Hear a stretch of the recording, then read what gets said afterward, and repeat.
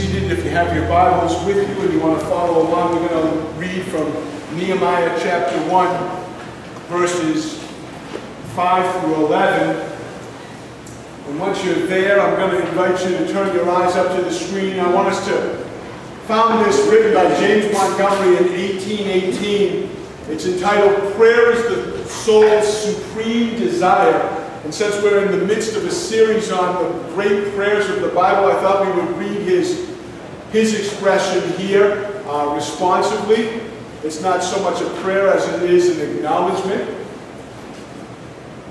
So once I see all eyes here, we'll do that.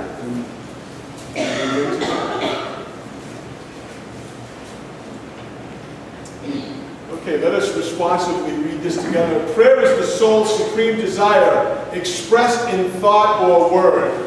The burning of a hidden fire, a longing for the Lord. Prayer is the simplest sound we teach when children learn God's name. And yet it is the noblest speech that human lips can frame. Prayer is the secret battleground where victories are won.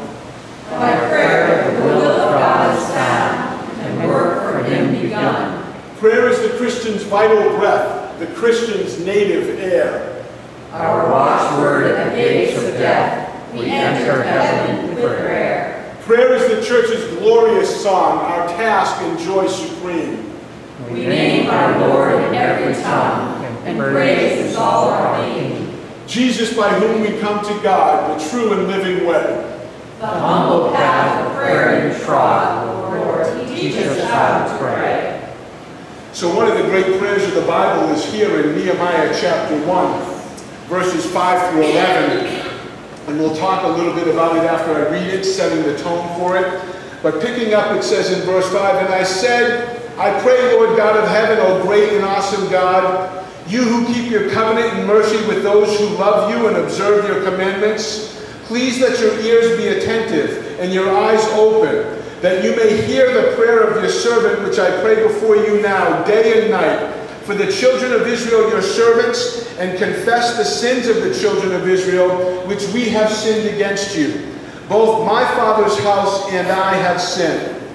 We have acted very corruptly against you, and have not kept the commandments, the statutes, nor the ordinances which you commanded your servant Moses.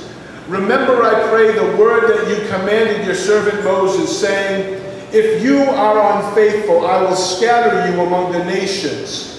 But if you return to me and keep my commandments and do them, though some of you were cast out to the farthest part of the heavens, yet I will gather them from there and bring them to the place which I have chosen as a dwelling for my name.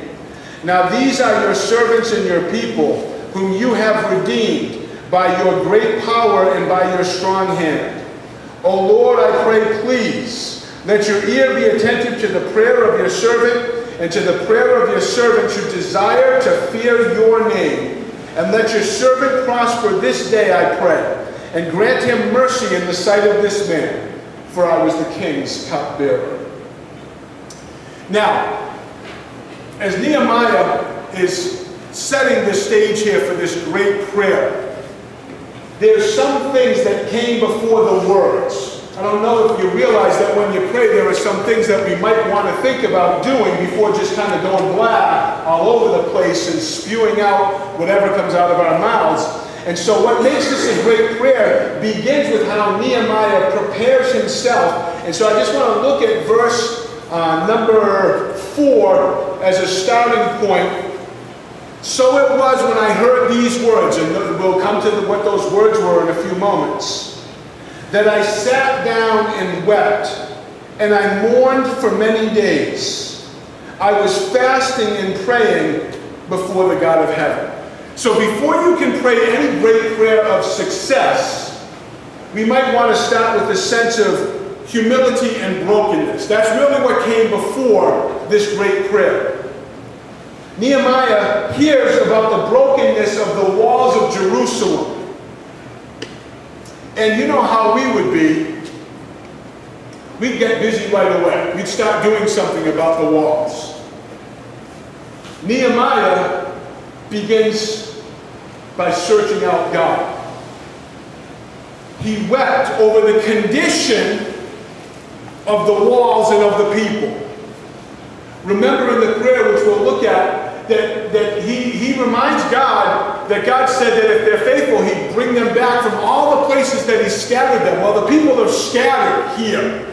And they're coming back to a city that lay in ruins. And as they begin to come back, Nehemiah starts to strategize in his mind a plan. But before he carried out that plan, he fasted and prayed before the God of heaven. And so this sets the tone for his work. Anything that we do for the sake of the kingdom needs to be kind of brought forth in the same way, in a spirit of humility and brokenness and seeking the face of God before we begin the work. Because it sets the tone for the work and the prayer that's to follow. Too many times we're busy about, you know how we are, right? God called us to be his children. We use the word we're human beings, but most of us live as if we're human doings.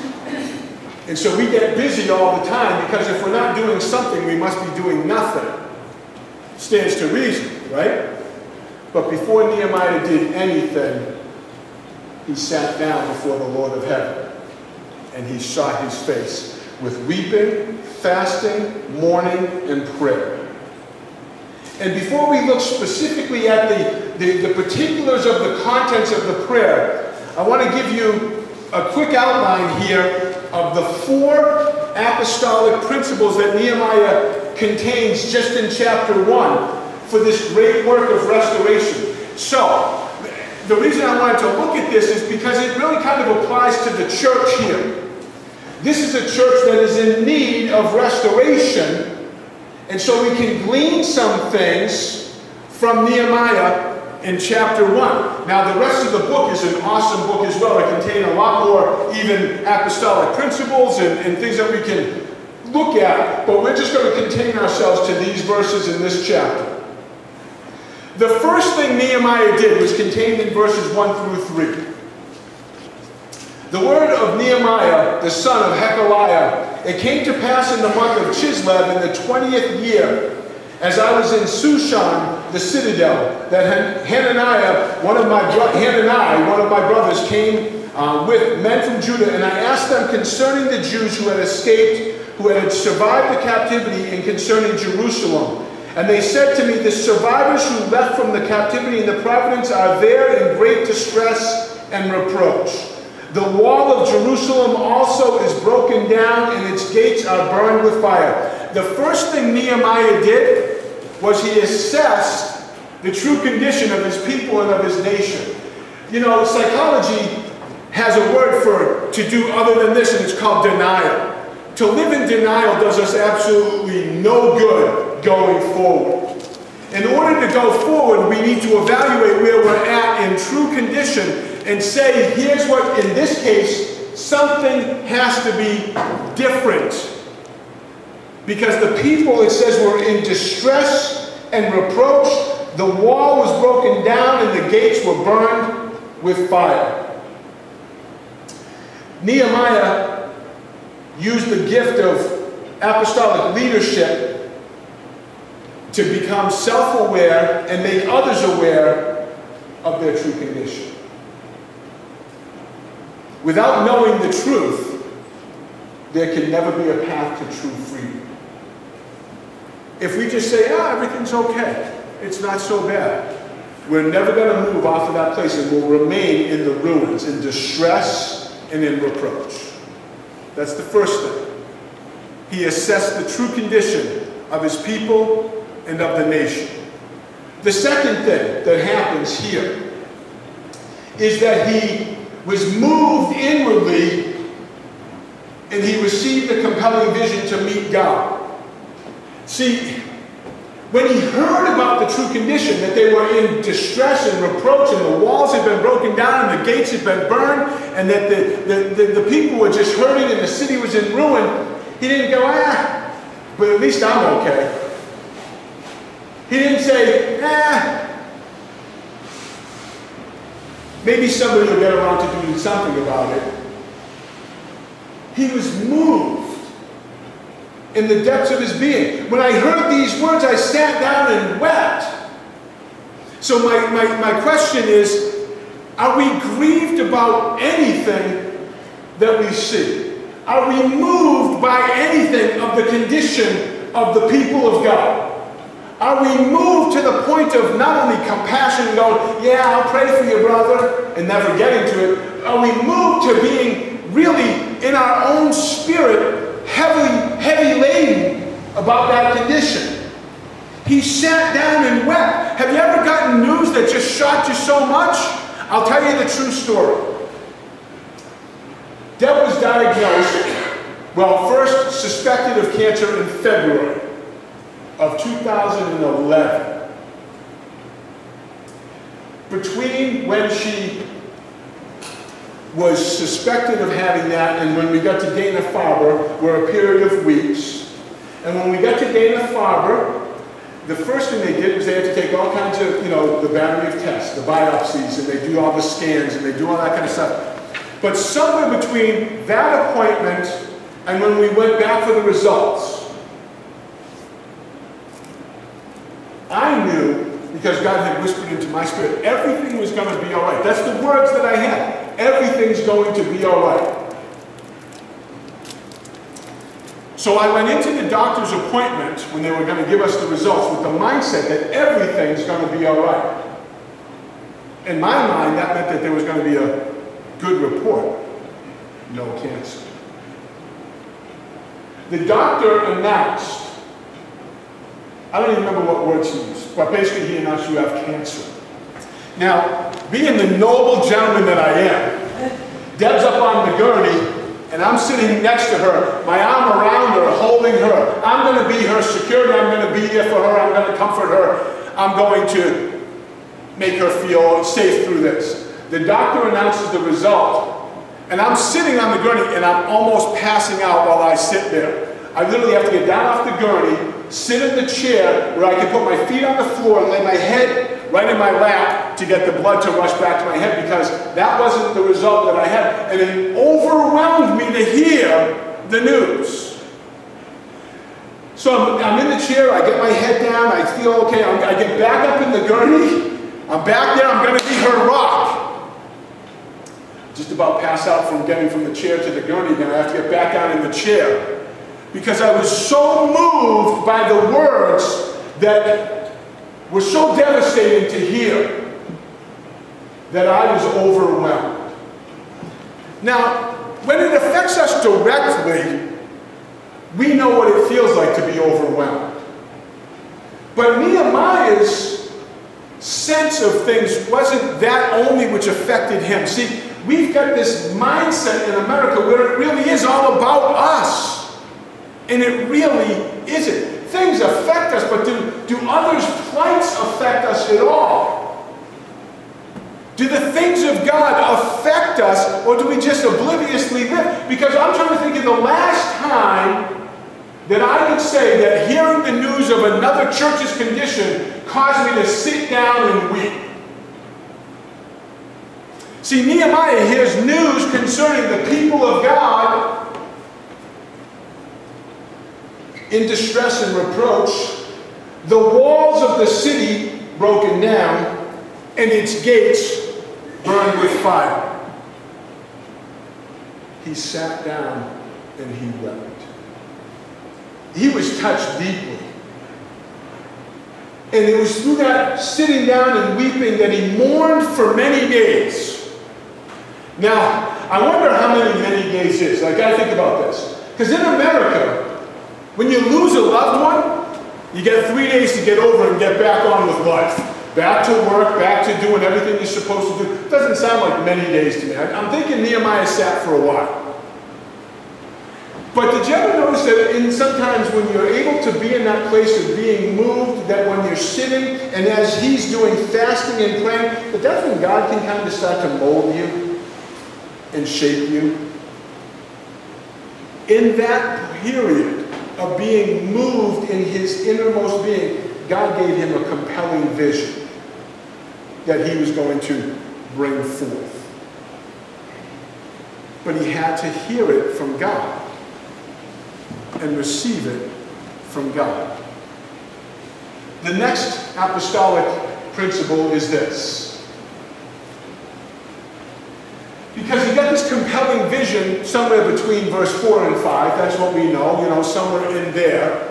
It doesn't tell us that, but before he went forward, he prayed his vision through. Before he went forward, he prayed his vision through. Sometimes it's not that we don't get a vision from God. We get a vision from God, all right, and then we just charge ahead and got to get it done. And we try to run into things. You ever been frustrated in that in your own life where you just kind of really knew, but you run smack headlong right into a wall? First of all, that hurts. Nobody likes running headlong into a wall. If you've never physically done it, I would not encourage it. I've had the occasion through sports especially to literally do this, and I've had it spiritually on many other occasions. I don't encourage that either. But he prayed through the vision before he went about implementing it. That's a real good principle for us to carry out, individually as well as a church, to pray through before implementing. Because you can do the right thing in the wrong way and it's going to be wrong.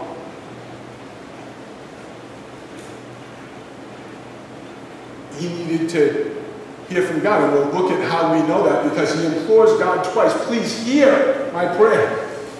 He asked God twice. The next thing after praying is he started to strategically gather people. And we're going to see that in verse 11 when we get through there. He gathered all the human resources he needed based on the relationships that he had. He was the king's cupbearer. Well, God didn't put him there as the king's cupbearer for no good reason. He has a purpose now. That place of being so strategically close to the king is going to serve his benefit in the rest of the book. You'll see that if you go on and read any of Nehemiah on your own. So he first assessed the true condition. Then he was moved inwardly, and as he was moved inwardly, he received that vision because he sat and he wept and mourned and fasted and prayed. And as he prayed and got that vision, then he didn't just go and do it. Because here's what we think. Well, I fasted and I mourned and I wept and I, so now I prayed and I got the vision. So I should go and do that thing. The next thing is to pray about that which you've received in the vision. How do I do it? Here's the vision, rebuild the walls, but how? What am I supposed to do? And then he gathered all his resources to carry it out. Because you know what? The truth of the matter is, he couldn't do it alone. Doesn't matter that he heard from God. Doesn't matter that God gave him vision. Doesn't matter that he prayed through that vision if he's going to have to do it alone. He needs others to do it as well. And that apostolic sense of leadership includes getting others to buy in and to get on board. Now, let's look at the contents specifically of the great prayer that we read in verses 5 through 11. Nehemiah starts off with this. He says, I pray, Lord God of heaven, O great and awesome God, you who keep your covenant in mercy with those who love you and observe your commandments. Jesus says it more simply, but he said, Our Father who art in heaven, hallowed be thy name. The first thing Nehemiah does is he acknowledges God, his greatness, and his character. God is awesome and great. He keeps his covenant and his mercy with those who love him and observe his commandments. He's just acknowledging who God is. He doesn't first come to God and say, God, I need, or I want. He starts with, God, you are great and awesome. God, you're faithful to keep your covenant and your mercy. He starts with addressing the God of heaven for who he is. And that's wisdom. There's not only like a right order, but think about it. He's paying homage to the one he's going to ask favor from. I mean, that's just common sense, isn't it? I mean, that's just, it makes even like how we would relate to each other. You don't come up to each other and just say, hey, listen, loser, I need you to do something for me. Or you don't come up, or at least this is the way I was raised, you don't just come up and say, do this for me. At the very least, you ought to say, please. Yeah. But if there's a position of authority, it's like as a child, I was always raised Mr. or Mrs. Yes. You know? I mean, there's always you're paying homage to. Someone who's in authority over you. You know? You have, what's that? Honoring. You're honoring them. Oh God! Great and awesome. You who keep your covenant and your mercy. God, you're faithful. You're faithful. So just when you start to pray this way. Acknowledge God, His greatness, His character, who He is, His attributes. Start with praising Him. That's what makes prayer great. Start with acknowledging who God is. The next thing He does is He doesn't say, oh God, you're so great, I need you to do this for me. See, we still want to get to what we want to get to because it's our need or our want. He says, oh God, you who are so great, please, always a good word, please let your ear be attentive and your eyes open, that you may hear the prayer of your servant, which I pray before you now. He's imploring God to hear him. Father, please. Listen. I can say it with my puppy, but he can't talk, because I always say Woody's just like my son was. My son was so darn cute, he could get away with just about anything when he was a kid. Unless he didn't say please, because then I wasn't going to stand for it.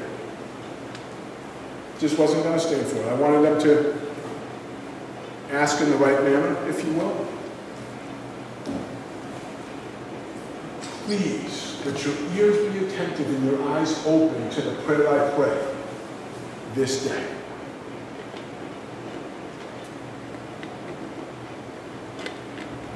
God's concerned about a great many things in His creation. He's concerned about a great many things, including your needs and your desires when they align with His. But do we just take that for granted? God, give me. Or do we ask Him in the right manner? God, please hear my prayer. God, please take notice of what's going on in my life. It's a vast universe out there, and I'm not saying that God can't see your thing, but there's just a lot that's clamoring for His attention. And if it's true, what it says elsewhere in Scripture, in Chronicles, that if the eyes of the Lord are searching to and fro throughout all the earth for one whose heart's wholly devoted to Him, He's looking everywhere. I think He might stop by here when someone says, Lord, great and awesome are you. Please hear my prayer.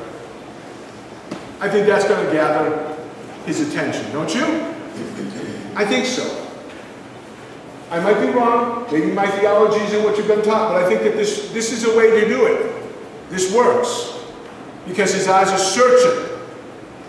And He goes on and He says, oh, I skipped one part of that before I go on to this next thing. He says, Lord, let your eyes be open that you may hear the prayer of your servant, which I pray now before you day and night. That right there, coupled with the New Testament, pray without ceasing. If you're praying day and night, tell me when you're stopping. Right? We should not just be flippant about our prayers, especially the things that move our heart. You know, the burden of intercession is such that when something moves your heart, you can't just be rid of it. Nehemiah was moved, and because he was moved and the work hadn't even begun yet, never mind been completed, he's praying day and night for this thing. Have you ever wanted something so bad that you just couldn't get it out of your mind and it disturbed even your sleep? That's probably not a bad thing. That's probably a call to get you on your knees or on your face before God and say, God, you are great. Let your ears be open and your ears be attentive and your eyes be open to the prayer I've been praying. Peace comes, I believe, that when we're disturbed enough to be even awoken from our sleep, that if we'll take the time to approach the throne, I believe at that time even the peace of God will come to us. Because we worry about many things, and those things occupy our mind, and we don't let them go. But if we approach God and say, God, would you hear my prayer? That I'm praying without ceasing, or as Nehemiah said, day and night. And what he starts off with is still, what I want you to notice is, he's still not asking for anything other than God's attention. And when he's got God's attention, he doesn't say, I want or I need. Because as soon as we get God's attention, that's what we do. You know? My kids come up and say, Daddy, can I have a cookie? As soon as they've got my attention, they're off. But that's not it. Nehemiah doesn't just go, I want or I need. What he starts with next is he goes, for the prayer that I pray before you now day and night for the children of Israel, your servants, and confess the sins of the children of Israel which we've sinned against you. But he doesn't only say they sin, he said we sin. He goes, both me and my father's house. Acknowledging that we are sinners before a holy God is always a good and right thing. And ought to be part of our prayer life. That's what makes it great. Have you ever heard of the ACTS model of prayer, ACTS? Adoration, confession, thanksgiving, and then supplication. Notice where supplication lies. It's at the end. Adoration first. This prayer right here fills the adoration, the confession, the thanksgiving, and the supplication model. So you start with the adoration, Nehemiah did that. You start with the confession. That's where he's at right now. He appeals to God's word, and he appeals to God's word in such a way. Oh, no, see, I skidded it ahead on my thing again. He confessed his sin, the sin of his father's house, and corporately the sins of all of Israel. You know how we are. If those people would just change, everything would be all right. We don't like to identify with other people's sins. Can I tell you that Nehemiah is not the only place? As a matter of fact, it's one of many places that this is how people pray. When Isaiah had the vision of God, he said, woe am I, for I'm undone. I'm a man of unclean lips, and I dwell in the midst of a people of unclean lips. He owned his stuff, and he associated with everybody's stuff. Just like Nehemiah is doing. So, if we're praying for our family, we're praying for our church, if we're praying for the kingdom of God, we might want to take some personal responsibility and identify with the whole of whatever organization, instrument, or body, if you want to use that word, that we're praying for. Father, forgive us, not them. For I have sinned, and we've all sinned. And Lord, we've all fallen short of the glory of God. And Lord, we've all disappointed you. And Lord, we're all in a place where we shouldn't be. And Lord, we want to get there. So he confesses both his personal and also identifies with the corporate nature of sin that has caused this very thing to happen. It's because of those things that the people are in distress and in reproach, and that the walls have been broken down and the gates burned with fire. Why? Because they didn't listen to God in the first place. It's because of that they're in the place that they're at. But in order to go forward, you confess that, receive God's forgiveness, and you move into this new thing that God has. Forgive us, Father, for not being the people that we've supposed to have been. Forgive us for sinning against you. And then he still isn't finished yet. Because he's still not asking yet for anything. He says, we've acted very corruptly against you and have not kept the commandments and statutes nor the ordinances which you commanded your servant Moses. Now he says, remember, I pray, the word you commanded your servant Moses. So he's speaking back to God, the very word of God itself. That's always a great way to pray. When you don't know how else to pray, start praying the word of God back to God and say, God, in your word you said, hey, God is not a man that he should lie. He's got to be faithful to his word. Amen? So you pray the word back. Because here's one thing you can be sure of. When you're praying the word of God back to God, it's not selfish. It's what he said. Because sometimes our own motives and our own desires are all about us, and we're fleshly and carnal, and we want what we want and the way we want it, and so we ask with wrong motives. All these things are in the scripture, you know. But if you pray the word of God back to God and say, God, you said. God's going to do the things he said he's going to do, because he's not a man that he should lie. He is faithful and true. He's the yes and the amen. And not even one of his words will pass away without having been accomplished. Not even one. So hence, if you notice in your Radio Bible Class handout, the subtitle on the Let's Pray is Talking to God with the Words of the Bible. See how good God is? I mean, I didn't go searching for this. A piece of mail came in quite a while ago that said, hey, would you be interested to receive this little, pamphlet here, Let's Pray, Talking to God with the Words of the Bible. This is what I said to myself, well, that's always handy to have around. This is before I knew I was going to preach on this, the whole theme of great prayers of the Bible. But as I started to put that together and remember that this had come in just somewhat recently, I said, this is the perfect Sunday for this to happen. Praying back to God the words of God is always going to make that a great prayer. Always is it going to make that a great prayer. Because God said, he said, remember the words that you said to Moses, if you are unfaithful, I'll scatter you among the nations. Well, that's not the end of it. But if you return to me and keep my commandments and do them, though some of you were cast out to the farthest part of the heavens, yet I will gather them from there and bring them to the place which I have chosen as a dwelling for my name. He's saying to God, God, you said that if we'll return to you, you'll bring us back to this place.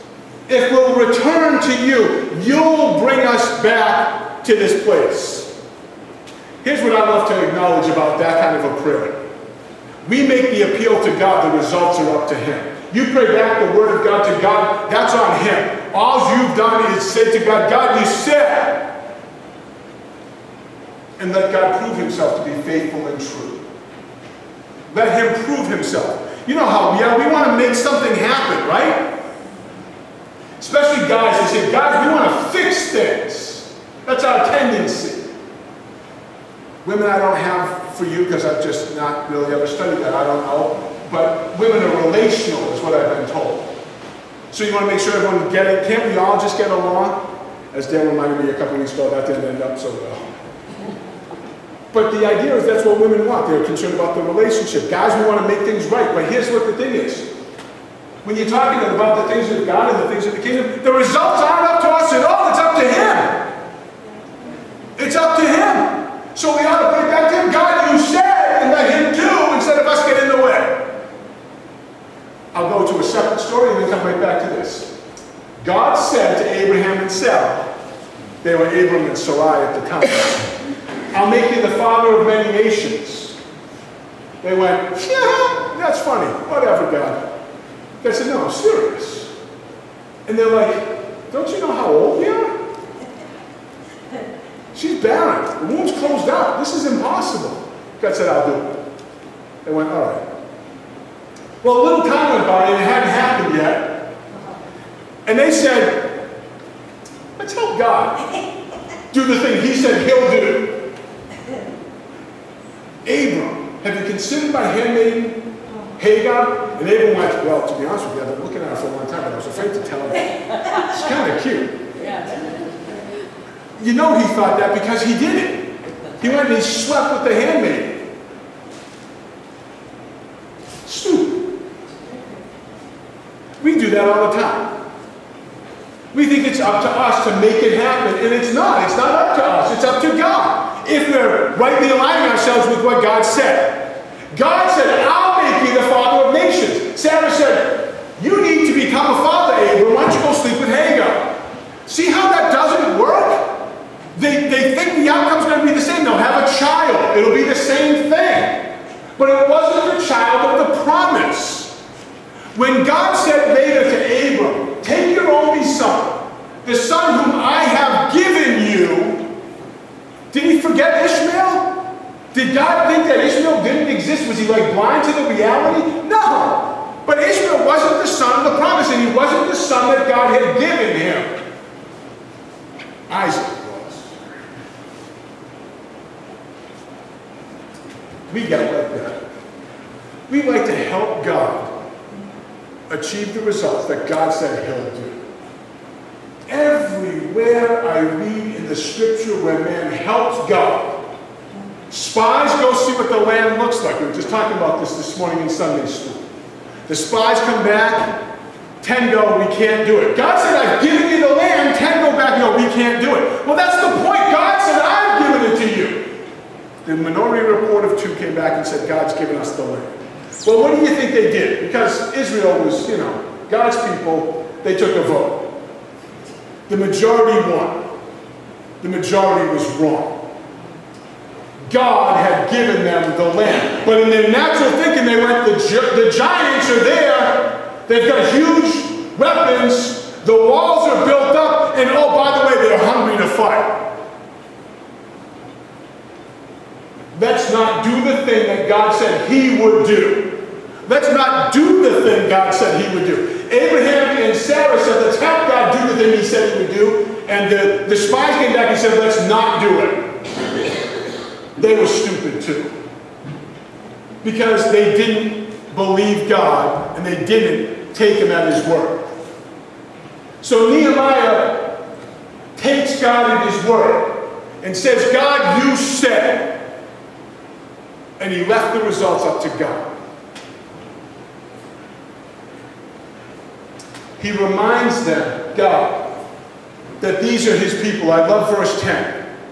He said, you'll bring them back to the place that you've chosen as a dwelling for your name. Well, Jerusalem was the place that God had chosen, the holy city. He then goes on to say, now these are your servants and your people. You know how we think of those people, right? Them. Nehemiah doesn't say those people. He says these are your people. God, you love them. Bring them back to this place.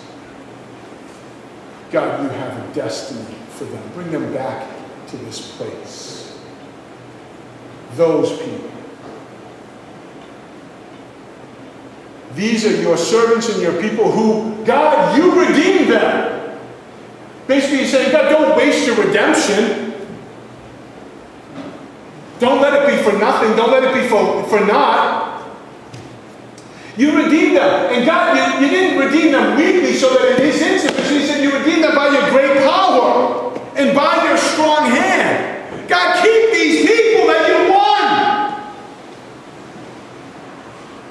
Use them. Build up the city again.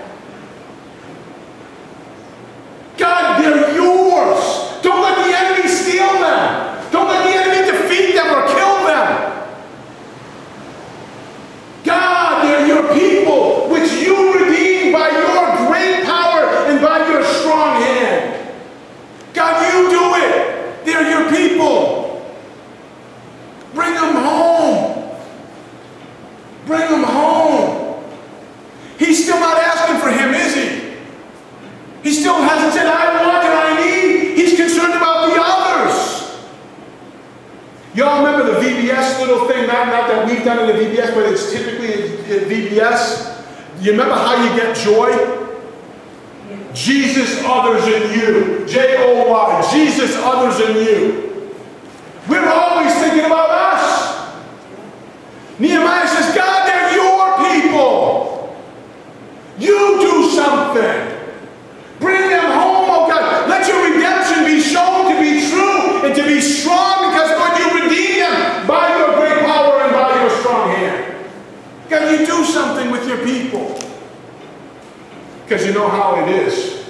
If you left it up to us, we'd smack them right about there, right, Teresa? Huh? I'm not sitting in front of her. You know how we want to make others change? You know how we want to make others do? Nehemiah is letting God do it. Just reminding God that these are his people.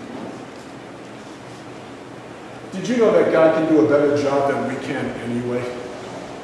I mean, just really. He's a better judge. As a matter of fact, the way I read the scriptures, he's the only judge. He's a better transformer of the heart. As a matter of fact, I read that only he can change a heart. We can't change a heart at all. He's reminding God, God, you do something with your people. They belong to you.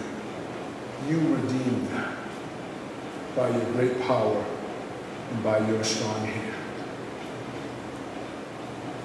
Finally, he again implores God. He says, God, O Lord, I pray that your ears be attentive to the prayer of your servants and to the prayer of your servants who desire to fear your name. Let your servant prosper this day. There it is. That's the one thing that he says about himself. Let your servant prosper.